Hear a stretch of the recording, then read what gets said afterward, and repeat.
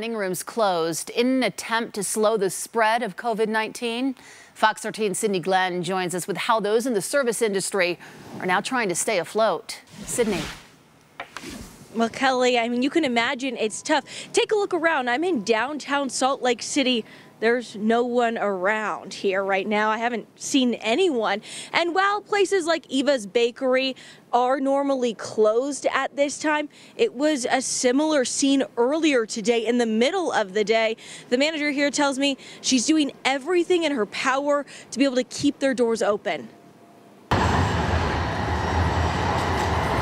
In a strangely quiet downtown, you can't miss the blue door. Eva's Bakery looks a little different these days. Instead of having guests dine in, now we're gonna help them dine at home. That means more prepared foods like salads, breads, and baked goods. The changes don't stop in the nearly empty pastry case, though. Hardest part definitely has been to have the best staff of my career and to not have any hours or money to give them. Lexi Johnson is one of those who was told goodbye for now. I was just very upset. Heartbroken for more than just the loss of a paycheck.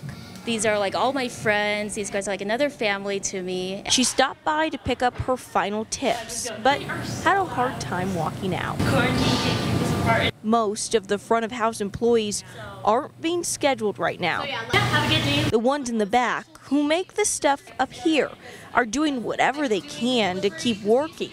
That means some kitchen staff even becoming janitors. So much of the reason why we stayed open was because they wouldn't survive if we didn't. Each time someone walks through that blue door, this place can afford to keep the door open another day.